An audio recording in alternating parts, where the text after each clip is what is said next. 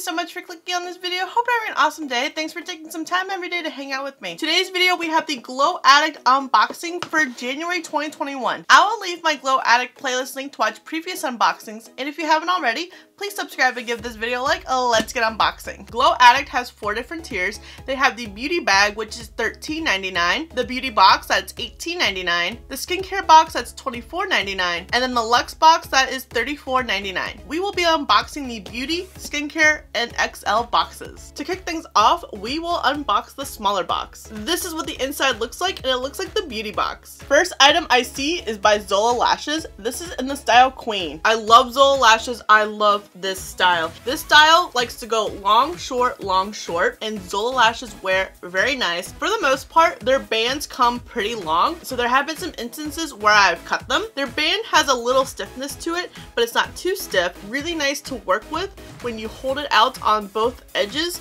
to place on your lid. Next is by Beauty Creations. This is their Pro Matte Setting Spray. I always get a little nervous when a setting spray is matte, being a dry skin girl. The brand Beauty Creations is really growing on me. I've only known them for their palettes, so it's cool to see that they have some other items like a setting spray. I'm gonna go on ahead and test this out on my face to see. Okay, there's a little bit of a scent to it. How it was dispensed, I like the amount of product that came out. The spray radiance was very small, so I definitely did have to spray a lot to get my entire face sprayed. But after it has set, my face does look a little bit more on the matte side. It does not feel dried out, which is nice. A lot of matte setting sprays definitely feel like, oh, it just took out any moisture, hydration that I did to skin prep beforehand.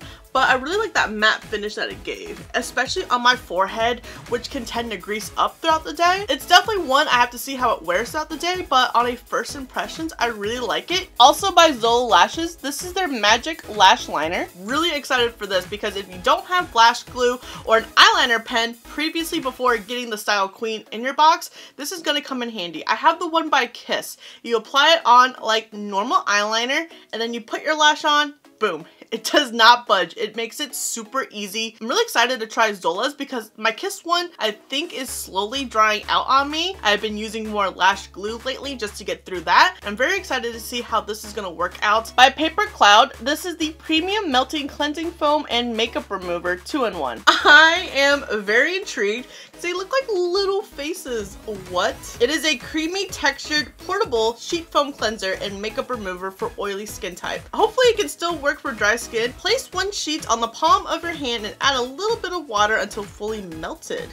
Interesting. Massage onto face, rinse with lukewarm water. I am definitely intrigued. I definitely want to test this out. I might do that on a YouTube Shorts, TikTok Reels, so stay tuned for that. This has sparked some curiosity and I want to look into more of this brand to see what other products they might have. By Ruby May, this is the Glam Queen Mascara. This is what the tube looks like. It reminds me of CoverGirl, and this is what the wand looks like. Doesn't say if it's supposed to promote lengthening or volumizing, but that is what I look for in a mascara because I have the world's most pitiful lashes. And then by US Colors Inc., this is the Macaroon Obsessions palette. I was hoping for the green palette and I got orange, my favorite color. This is what the inside looks like. Got some pops of pinks and that lime green. Okay, I'm not mad at it. It just looks all orange with the lid on.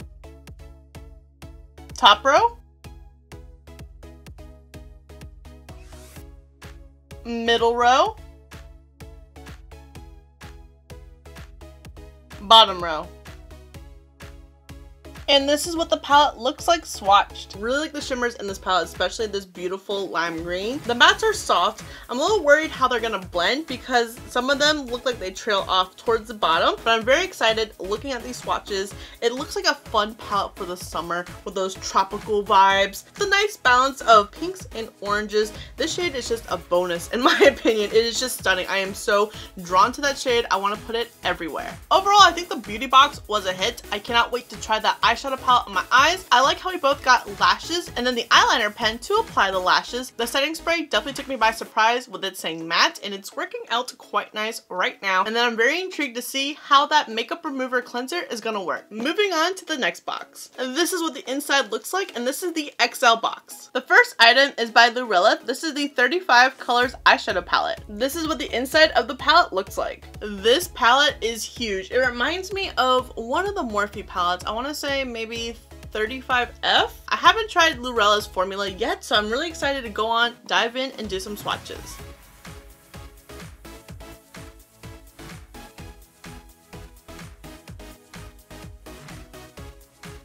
Top row.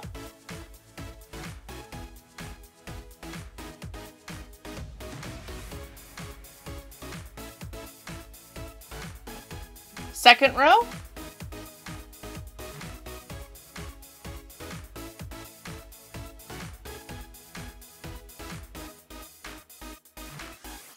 Third row.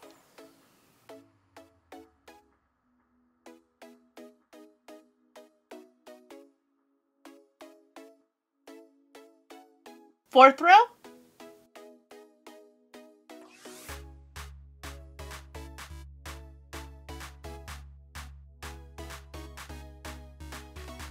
Last row.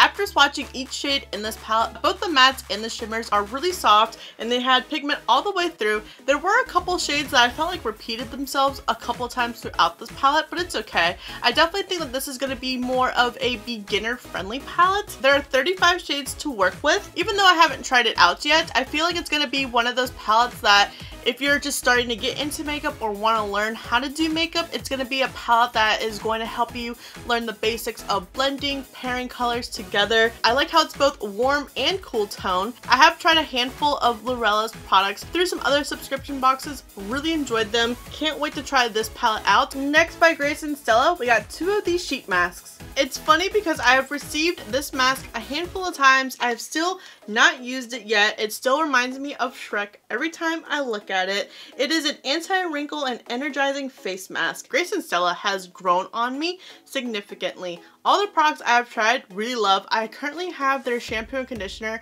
in my shower right now. Obsessed. And then their Rose Mist is another one that I really like as well. Maybe I'll do a self-care Sunday, masking Monday featuring this and let you guys know how it worked out. Next by PX Look, we have nail polish removing pads. Ooh, and they are strawberry scented. Okay, very nice. And there's cuticle oil in there to keep hydrated. You get 32 pads. This would be nice if I actually wore some nail polish. That is something I was supposed to be working on this year and still got some plain nails. Well, now that I have these, I definitely have to pick my nails and try them out to see how well they work out. But who needs those when you get Impress press-on nails? Low-key, have been wanting to try these for a long time now. I haven't used press-on nails since like middle school. They are making a comeback. But based off what I already see, like this fun neon, that'd be perfect for the spring. This Aztec, that used to be super trendy back in the day as well. Okay, I like how you pretty much do the neon, little pop of it on the ring finger. I try to be fancy like that, put a glitter shade instead, but I'm always scared how it's gonna work for my thumb. Hopefully there's a little bit larger nail ones to fit that. By NYX, we got the Love in Paris palette. I believe I have this palette, and if not, they also had Love in Paris little trios, which I know I have. I just came across them the other day when I was reorganizing, so I'm gonna set this aside for a giveaway. Next is by Aesthetica. This is the contour palette. I actually received this in a previous box. This one will be set aside as well. I'm just opening it to make sure that it's not shattered, and it's not. The first one that I got in the Glow Addict box months ago was shattered. I tried repressing it to try it for myself and I ended up just decluttering it because I just don't contour. And then by The Balm, this is the Sustainably Gorgeous palette. And this is what the inside of the palette looks like. Hopefully they can work out a little bit better as bronzers. The Balm's bronzers, some of my favorite. I love the shade Thomas, and their highlighters, really nice as well. Quickly gonna do some swatches. Meteor, Comet, Shooting Star, Galaxy. And these are the shades swatched. Really excited for these highlighters. Man, Meteor is freaking beaming. It is going to be just so dramatic on the cheekbones, but I also really like Comet. That is a lot more up my alley, being more on the rose gold side. These contour shades are very creamy. Based off their smooth feel and their light swatch, I think I can get away using these as bronzing shades. For the XL box, I have mixed feelings about it. I really like how they included a lot of palettes, but it seemed almost redundant at one point. I like how we got like one big palette to be super creative with, then we got a more on the go palette, then we got a contour palette, and then we got like a half contour, half highlighters. I don't know, I think it would have been nice to see maybe some blush palettes or a super colorful eyeshadow palette and then one neutral, since both of those were very neutral, or incorporate more skincare like how we got the 2 sheet masks, maybe include a cleanser, toner, whatever it may be. Perhaps hair care. I think that's something else that they could expand on. Lastly, the skincare box. This is what the inside looks like. By the brand C'est La Vie, these are the aloe vera makeup removing wipes. They are made in Korea. Ooh, K-beauty. They are makeup removing cleansing towelettes with aloe vera. It's supposed to help rejuvenate and hydrate, and you get 30 of them. I have been trying not to use makeup wipes nearly as much. I primarily only use them when I'm filming and doing swatches. This is where they're primarily going to get use out of, but I would also be curious to see how well it does remove your makeup. Aloe is just amazing. I am obsessed with that ingredient. I have an aloe plant that helps purify my bedroom, help me sleep a little bit better. I've been tempted to take one of them, chop it up, use the fresh aloe on my skin and hair to see. That is supposed to be absolutely amazing, so I get very excited when I see products that include aloe in it. By City Color, this is the lip color remover. Very exciting for this. I would love to see how this works out with those really stubborn shades. I have some liquid lipsticks that just don't want to budge. I'm looking at Dose in particular, but that's good. That is a long wearing formula. And those new NYX Shine Lounge, oh my gosh, I was there forever scrubbing it off and it really does not budge. So something like this definitely sounds like it would get the job done. My lips are already dry as it is, so they get even more dried out, really tugging, trying to remove lipstick off my lips. And this says that it's moisturizing with vitamin A and E, so hopefully this is going to be a good 2-in-1 where you remove it, but you're also bringing back nourishment to it. I do have some high hopes for this, and I will test it out with Dose, with NYX in particular. Next, by Grace and Stella, we have their foam cleanser. I am very excited for this. Foam cleansers have come a long way. I am obsessed with my Kylie Skin one. I know, Kylie. And it is just a really nice face wash that lathers up super nice. I feel like it does a good job cleansing my face because it feels super clean afterwards. It does not strip at my skin. As I mentioned, I have been loving Grace and Stella. I had no idea they had a foam cleanser. Oh wow, this is a big bottle of 5.0 fluid ounces. It is fragrance and sulfate free, very important when it comes to ingredients. I'm very excited to incorporate this into my routine. I would probably use it more in the morning. I like to use more gel or foam cleansers in the morning, where at night I use more of an oil-based cleanser because I film at night and oil just works a little bit better with makeup. Next, by Luxe, this is the Aloe Peeling Gel. I'm really excited that we're seeing a lot of aloe-based products, and this one is K-beauty as well. This is a fine milled peeling gel that helps remove dead skin cells and waste from the surface on the skin and within its pores for a clean, smooth skin. I have really been enjoying these peels. I find them to be a lot more gentler on my dry skin. I don't think it irritates your skin nearly as much as a traditional exfoliator, and I think it avoids the fear of micro tearing as well. I have 2 other ones that I alternate from time to time. One is from Face Tory, the other is from Tony Moly, also K-beauty brand, so I want to see how this one compares. And then lastly, by Millennial Beauté, this is the CBD coffee scrub. Oh, and it's specifically for your body.